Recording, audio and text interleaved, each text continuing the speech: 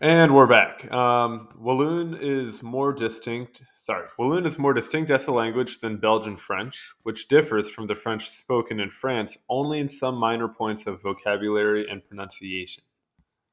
Disputed nature of Walloon.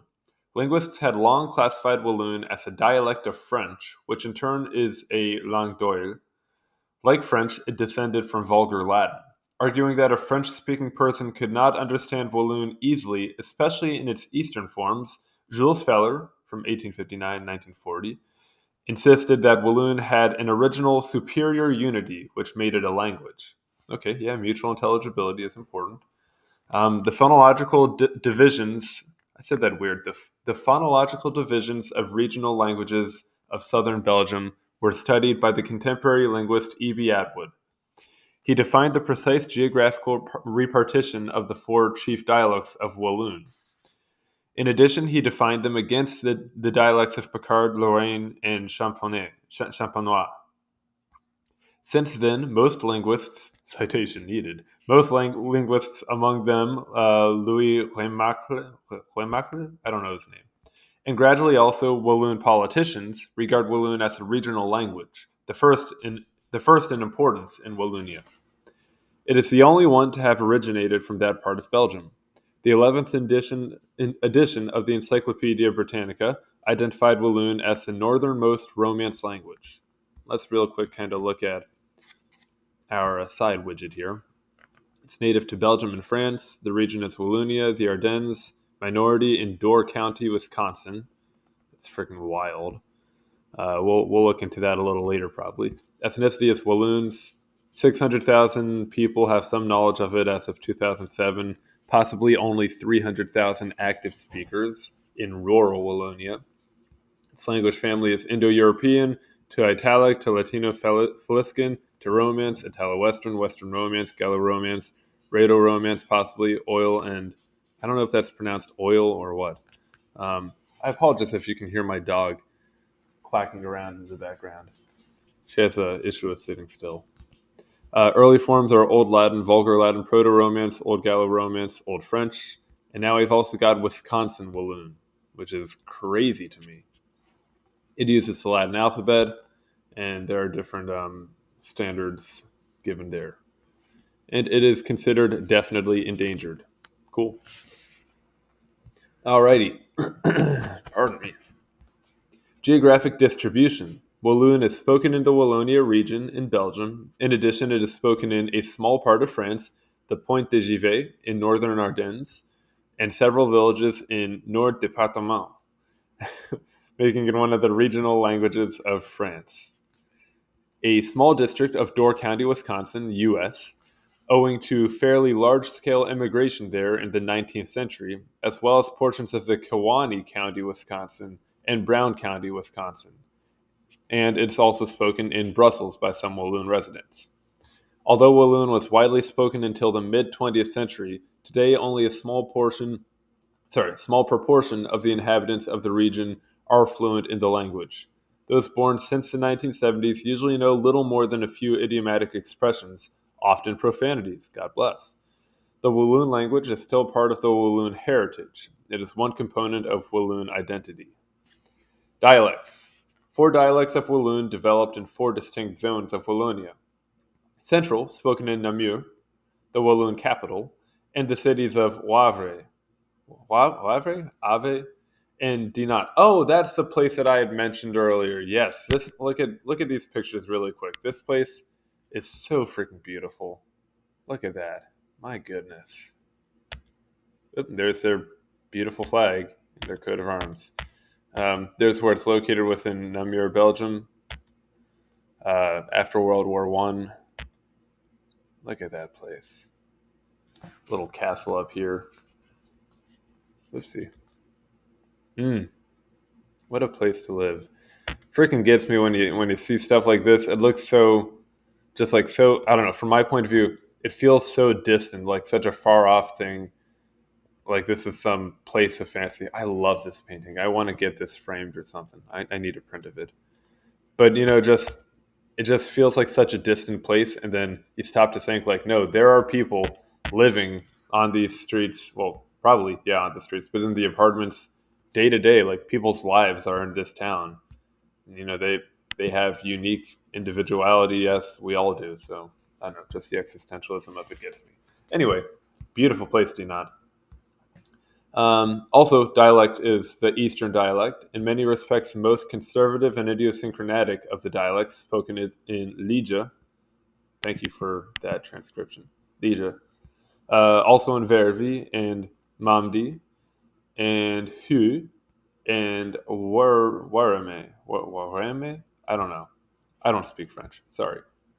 Western dialect, the dialect closest to French proper and with a strong Picard influence, spoken in Charleroi and Nivelles and Philippeville. And finally, the Southern dialect, close to the Lorraine and to a lesser extent Champenois languages, spoken in Bastogne, Margenfond, and Neufchâteau, and in all the Ardennes region. Despite local phonetic differences, there is a regional movement towards the adoption of a common spelling called the Rifondo Walloon.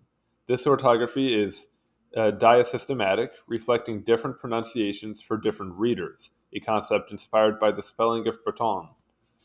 The written forms attempt to reconcile current phonetic uses with ancient traditions, notably the reintroduction of XH and OI that were used for writing Walloon until the late 19th century, and the language's own phonological logic. Okay, so same spelling, but different pronunciation for different readers. I feel like we got some stuff with that in regards to accents in English, but maybe not to the same extent. I don't fully understand diasystematism, whatever.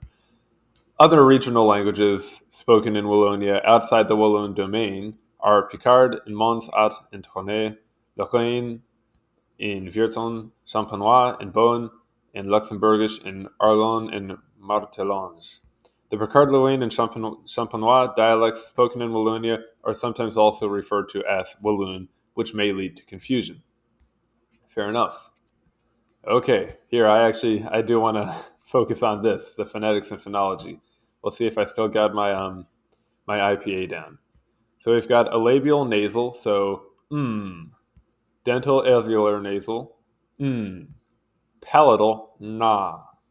Sorry, let's just go through ma, na.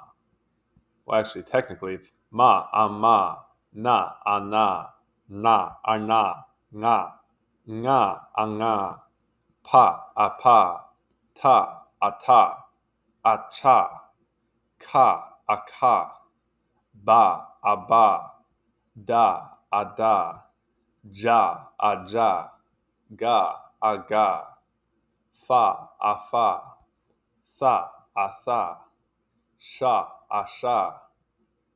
Well, I already have a lisp, so this is hard. Sa, asa. Or it's like sha. I don't actually know which this one is. It's a fricative, it's palatal. Sha. I don't know if I use the tip of my tongue or the middle part of my tongue for that. Sha. Wait, is that sha? Ha? I don't know. And then glottal, aha. Va, za. Look at me, I'm just flying through now. Post-alveolar is ja. Wait, va, za, ja. I guess ja? Because that's ja, I forget. Ra. I don't have a good alveolar trill. Ra, like that. La, ya, yo, and wa. Vowels, we have e, u, e, o, e, o, e,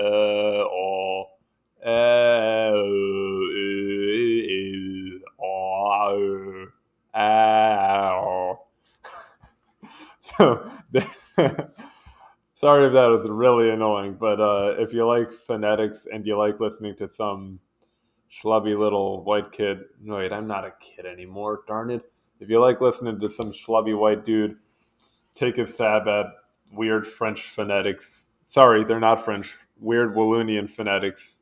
Then I'm sure you enjoyed that. My IPA is not great. I recognize that, but I at least know what it should sound like in my head.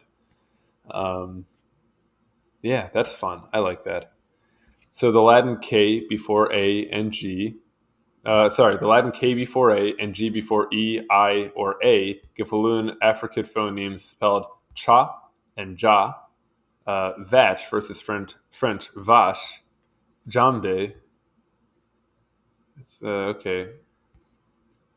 Wait, oh, those gave Walloon affricate phonemes spelled like that. Okay, I get you. So K before A led to that, to cha, and G before E leads to ja.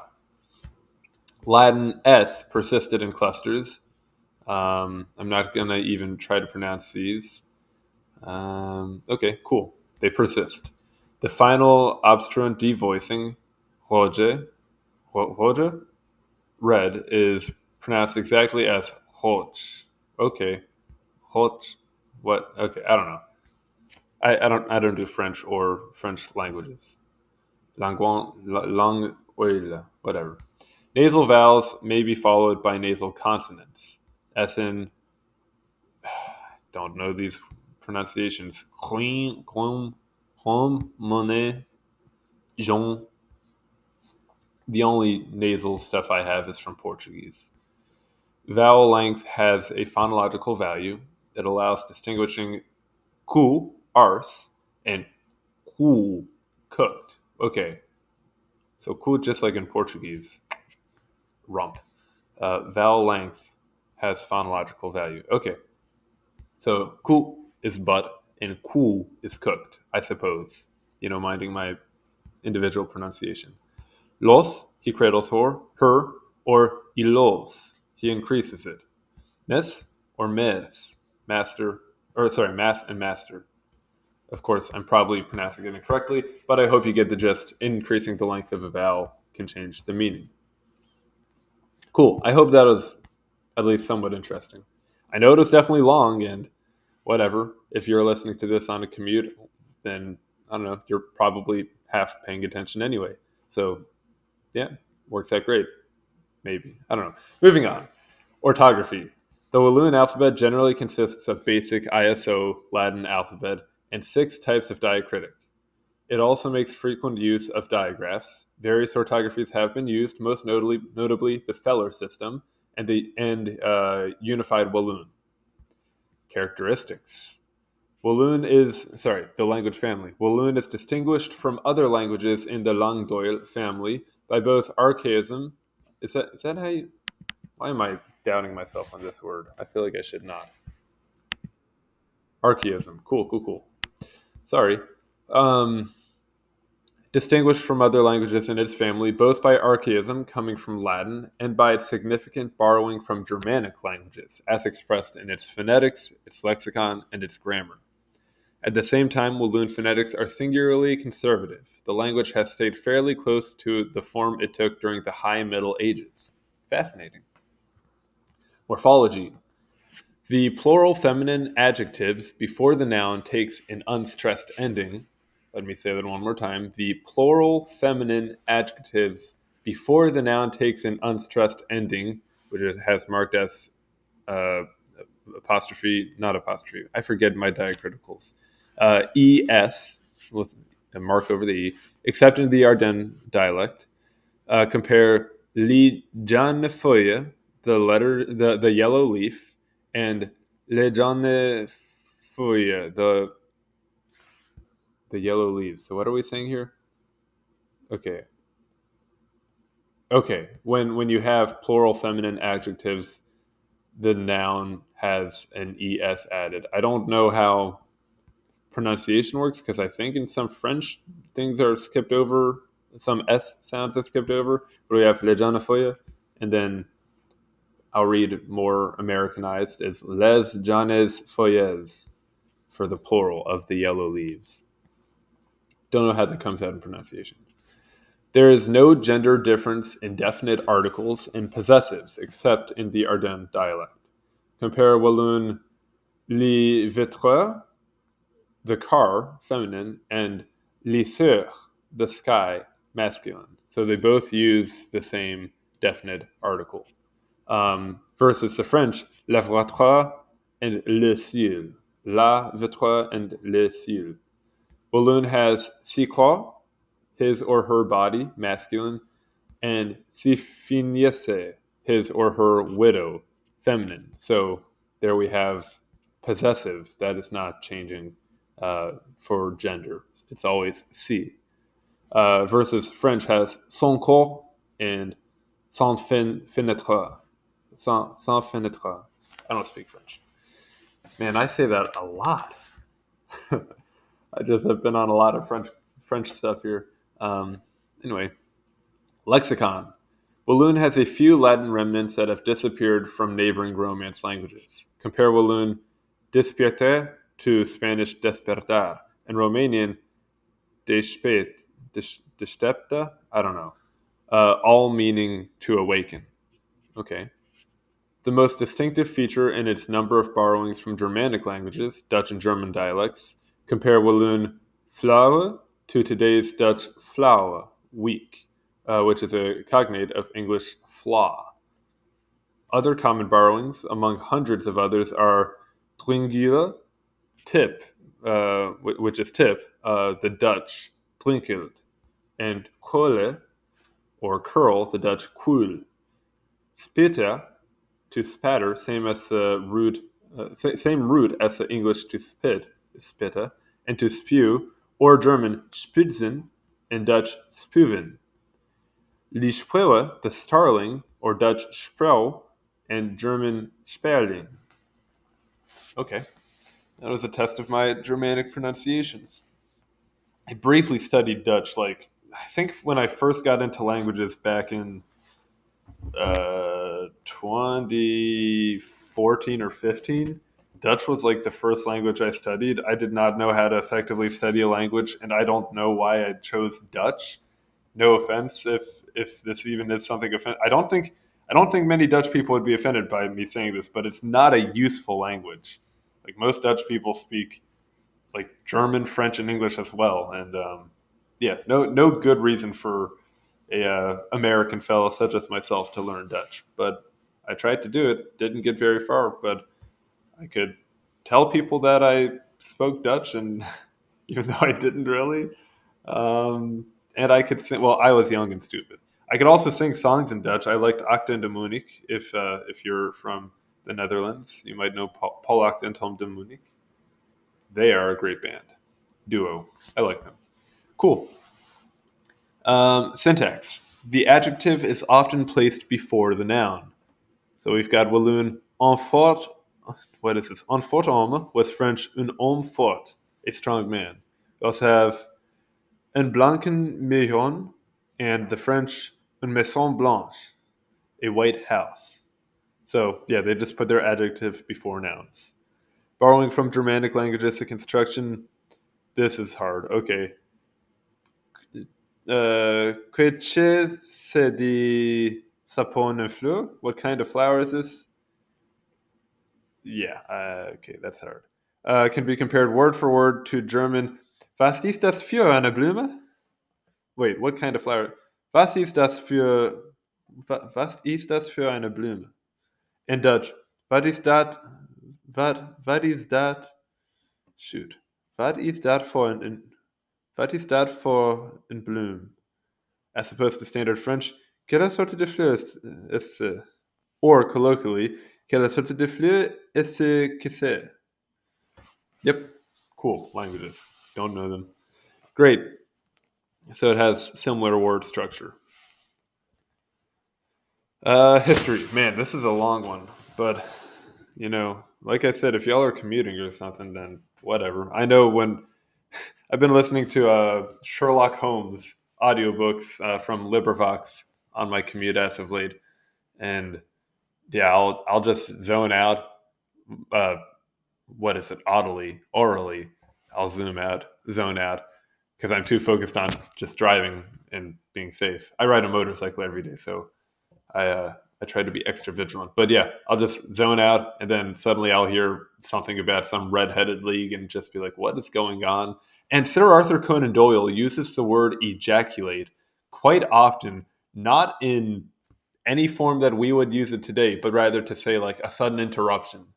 But he even once used like what was it? Watson was asleep nearby Sherlock, and it says like he woke because of a sudden ejaculation, but it meant like a sudden sound outside or something, not a nocturnal emission.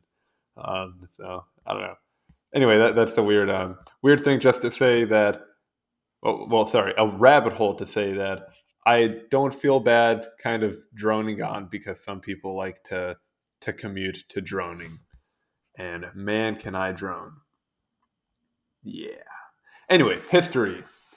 From a linguistic point of view, I'm not even going to try out this name anymore. Louis Ramacle has shown that a good number of the developments that we now consider typical of Walloon appeared between the 8th and 12th centuries.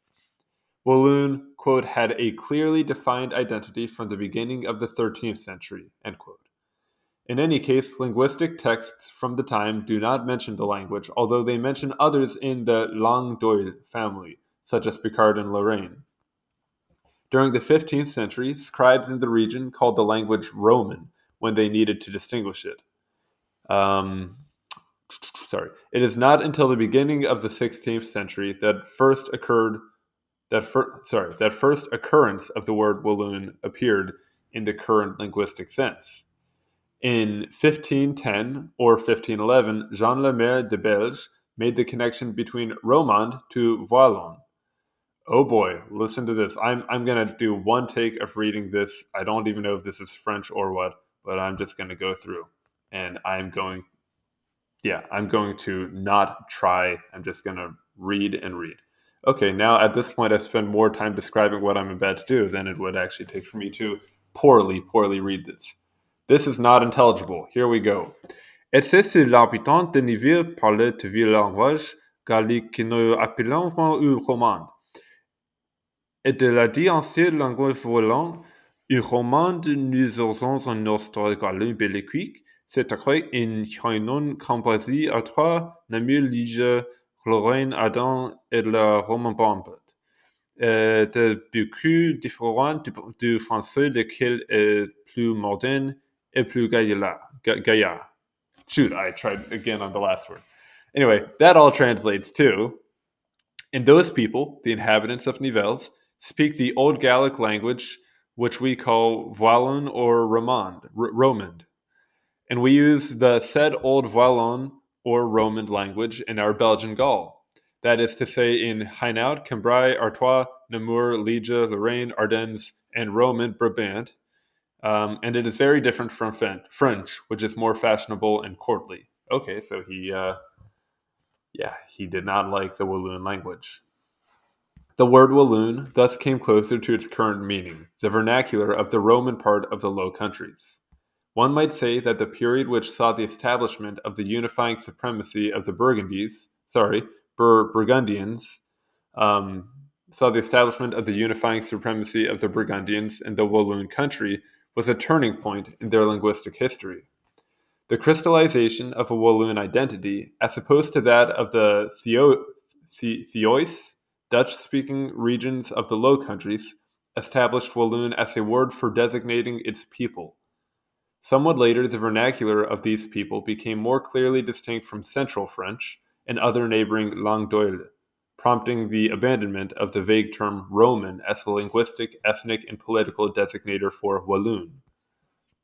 Also, at this time, following the Ordinance of Villers-Cotterets in 1539, the French language replaced Latin for all administrative purposes in France. Established as the academic language, French became the object of a political effort at normalization. La Pléiade posited the view that when two languages of the same language family coexist, each can be defined only in opposition to the other. Around the year 1600, the French writing system became dominant in the Wallonia. From this time, too, dates a tradition of text texts written in a language marked by traces of spoken Walloon. The written language of the preceding century, scripta, was a composite language with some Walloon characteristics, but it did not attempt to be a systematic reproduction of the spoken language. Okay, we are almost done here, almost done. Walloon society and culture. Walloon was, I haven't even been looking at pictures as I go along the way. We'll wrap it up at the end. Walloon was the predominant language of the Walloon people until the beginning of the 20th century, although they had a passing knowledge of French. Since that time, the use of French has spread to the extent that now only 15% of the Walloon population speak their ancestral language. I am speaking slower now, just because I feel like we're into things that might actually stick in the head. So yeah, only 15% of the Walloon population speak their ancestral language. Breaking the statistic down by age, 70 to 80% of the population aged over 60 speak Walloon, while only about 10% of those under 30 do so. Passing knowledge of Walloon is much more widespread, claimed by some 36 to 58 specific of the younger age bracket, that is, passing knowledge. Laurent Henschel estimates there are 1,300,000 bilingual people in Wallonia, Walloon French, Picard French, many French words that pertain to mining and to the textile trade derived from the Walloon-Picard complex. Legally, Walloon has been recognized since 1990 by the French Community of Belgium, the cultural authority of Wallonia, as an indigenous regional language, which must be studied in schools and encouraged. The Walloon cultural movement includes the Union Culturelle Walloone, an organization of over 200 amateur theater circles, writers' groups, and school councils. About a dozen Walloon magazines publish regularly. The Société des Langues et de Littérature Walloon, there's my not even trying anymore, founded in 1856, promotes Walloon literature and the study, dialectology, etymology, etc., of the regional Roman languages of Wallonia. There is a difference between the Walloon culture, according to the Manifesto for Walloon Culture, and the Walloon language, even if the latter is a part of the culture. So it sounds like there's still some good efforts for preservation. Literature. Walloon language literature has been printed since the 1500s, or at least since the beginning of the 1600s. It had its golden age during the peak of the Flemish immigration to Wallonia in the 19th century. Quote here, that period saw an efflorescence of Walloon literature, plays and poems primarily, and the founding of many theaters and periodicals. End quote. Pardon me while I cough. Okay. The New York Public Library holds a large collection of literary works in Walloon, quite possibly the largest outside Belgium, and its holdings are representative of the output. Why isn't that library in Wisconsin? Am I right? Out of nearly 1,000 works, 26 were published before 1880. Thereafter, the numbers rise gradually year by year, reaching a peak of 69 in 1903. After that, publications in Walloon fell markedly to 11 in 1913. Ives Quarriau counted 4,800 plays from 1860 to 1914, published or not. In this period, plays were almost the only popular entertainment in Wallonia, so they would have had a lot. The Walloon language theater remains popular in the region. Theater is flourishing with more than 200 non-professional companies playing in the cities and villages of Wallonia for an audience of over 200,000 each year. Good. During the 19th century renaissance of Walloon language literature, several authors adapted versions of Aesop's fables to the racy speech and subject matter of Liege. They included Charles de Vivier. I'm actually not going to read over all this stuff. Decades later, someone else published some 100 imitations of La Fontaine in the dialect of Charleroi. More literature published, select fables. The motive among Walloon speakers in both France and Belgium was to assert regional identity against the growing centralism and encroachment of the language of the capital, on what had until then been predominantly monoglot areas. There are links between French literature and Walloon literature. For instance, a writer, the writer Raymond Queneau said the publication of a Walloon poets anthology for editions Gallimard. More stuff that if you really like French literature, I suggest you read this article because there are lots of connections. A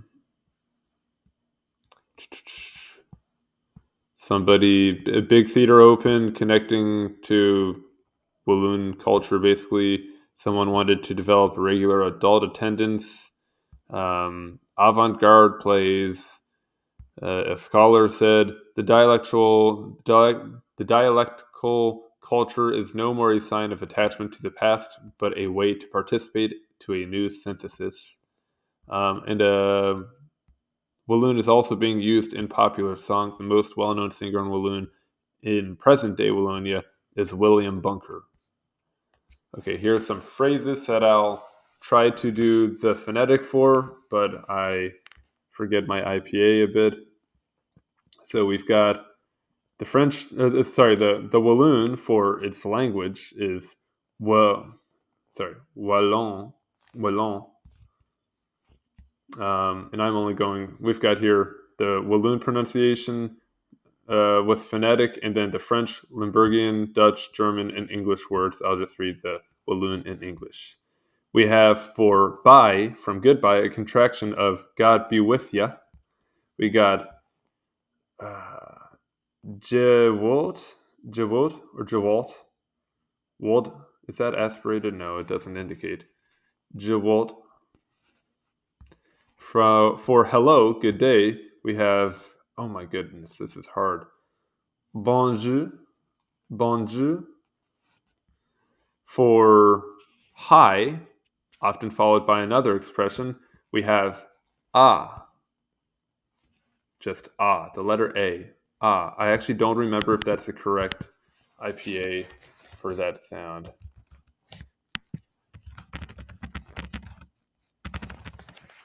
I have to see. I don't know if you guys can see this all too. What was this? Where did Walloon go? Oh, it's over here. Okay. That A, let me make sure I'm getting it. Ah.